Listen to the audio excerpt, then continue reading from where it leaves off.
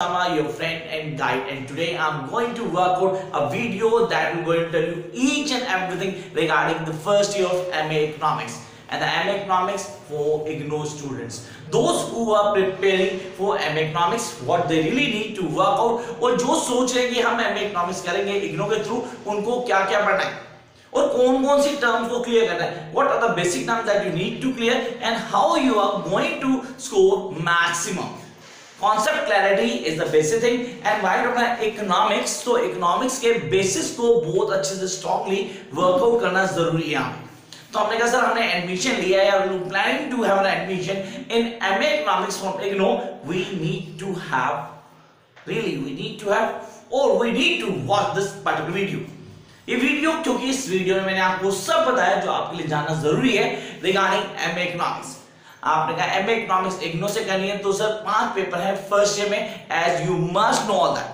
The 5 papers you need to work out. आप लोगों के दिमाग में रहता है sir why not MA Economics we do have a blunder of things.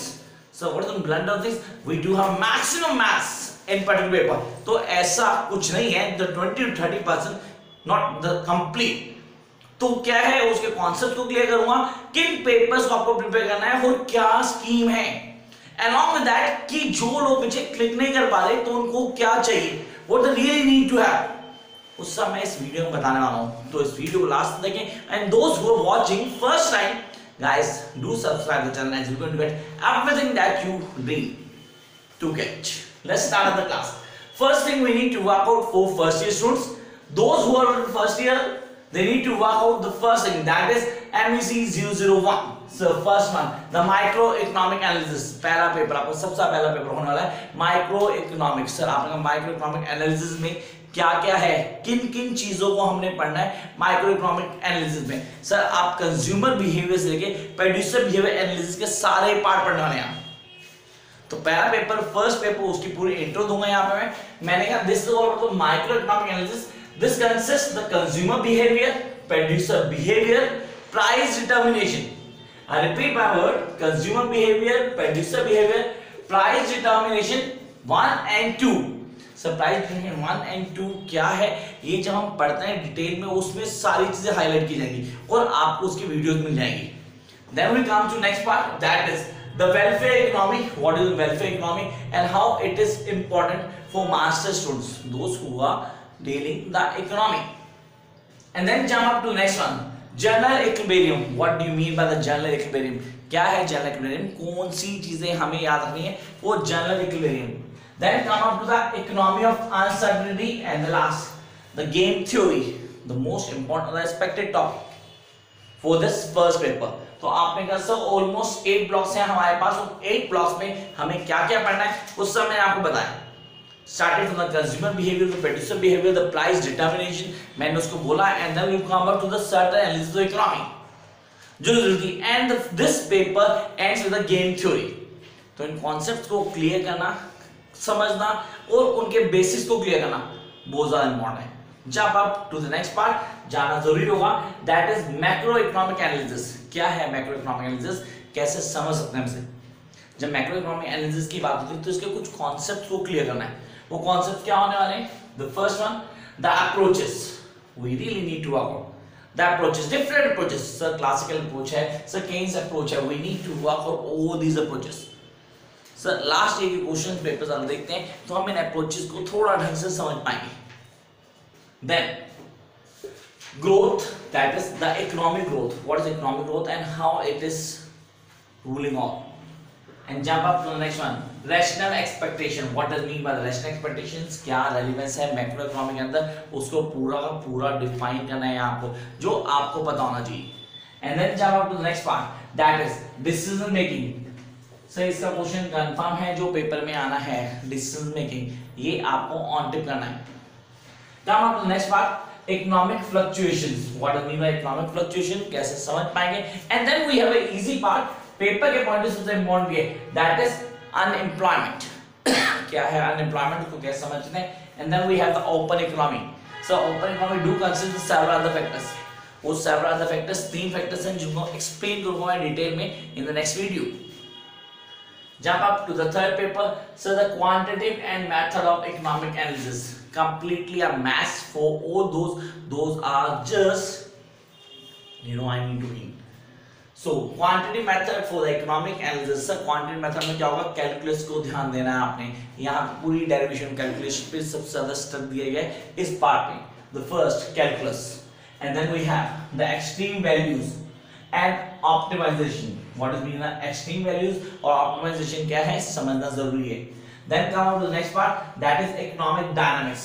क्या है इकोनॉमिक डायनामिक्स, कैसे समझ सकते हैं और कैसे क्लियर करें इकोनॉमिक डायनामिक्स को। Come on to next one, the linear algebra. What does mean by the linear algebra? किन चीजों को याद रखना है, कौन-कौन सी चीजें हम क्लियर कर पाएंगे। Then come on to next, the statistical. So what is stats? Stats में क्या है, statistical के क्या पार्ट है, उन सबको यहाँ हाईलाइट किया गया। तो एज अ होल सब मैं बोलूँ पूरा पैकेज है मैथमेटिक्स का एमए इकोनॉमिक्स में, जो हम इस पेपर में देते हैं, the quantitative method for economic analysis. Jump up to the next one, that is economics of growth and development.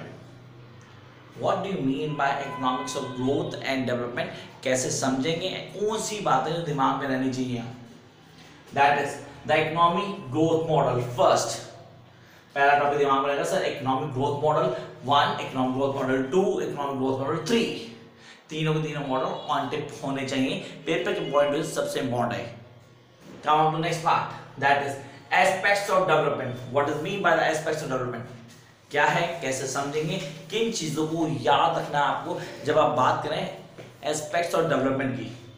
Come on next one, the theories of development. Sir paper के point से सबसे important topic इस part से जो confirm paper में आ रहा है, the theories of development. And then we do have the next important topic that is development strategies. ये वो दो टॉपिक हैं जो कंफर्म पेपर आपको मिलने वाले हैं। अब इनको आप कैसे प्रिपेयर करते हैं, किन किन चीजों को दिमाग रखना है, for that you need to note each and every factor. Come up to next part that is the framework of economic development. What is economic development means the Indian economic policy. फिर paper Indian economic policy, तो यहाँ पे हमें clear कर देता है, पहला question आता है फ्रेमवर्क से, पूरा इकोनॉमिक पॉलिसी का उसका फ्रेमवर्क क्या स्टार्ट किया गया, किन चीजों को ध्यान रखना है। And we come to next part that is strategies. What do you know strategies, special plan and how the special plan work out in economy। Economy में किन किन चीजों को हाईलाइट किया गया for the special plans और कौन सी चीजें याद रखनी। And then we have the sector performances, so 1, 2 and 3। तीनों सेक्टर बताएंगे, block 3rd, 4th and 5th। ये तीनों के तीनों ब्लॉक वर्कआउट करते हैं सेक्टर परफॉर्मेंस पे। वो सेक्टर परफॉर्मेंस क्या है, I need not mention now. The last but not the least, governance of economy. क्या है गवर्नेंस ऑफ इकोनॉमी, और इसके साथ फर्स्ट ईयर का कोर्स कंप्लीट होता है, जो हमें बताएगा कि ये फर्स्ट ईयर का कोर्स था। बट अभी बात आती है that how I am going to start. Sir those who don't have much time, those who are really हाउसवाइफ्स and those who really can not spare time for studies, how would they work out the complete or the entire course, and those who have not been joined the tuition classes because that is not available, तो हम sir कैसे कर पाएंगे, तो एक package बताएं so that we can complete that। For that really I have developed the notes for MA Economics notes। You can get that notes easily, seriously you can get that notes easily। उसके लिए आपको मेरे number पे WhatsApp कराऊंगा, that been given after the video description, वहां पे number होगा। and the notes are not being free, पहले क्लियर कर देते हैं, नोट्स के लिए आपको पे करना होगा। फॉर दैट आप मुझे व्हाट्सएप करेंगे and you get the notes on your mail as in soft copy only. तो ये वो कॉन्सेप्ट है कि अगर आप फर्स्ट ईयर के लिए वर्कआउट कर रहे हैं तो क्या क्या चीज दिमाग रखनी है और कैसे आप समझ पाएंगे किन चीजों को क्लियर करना है और कैसे अच्छे से पूरा प्लान करना है और कैसे हम उनको रूल आउट कर पाएंगे। For more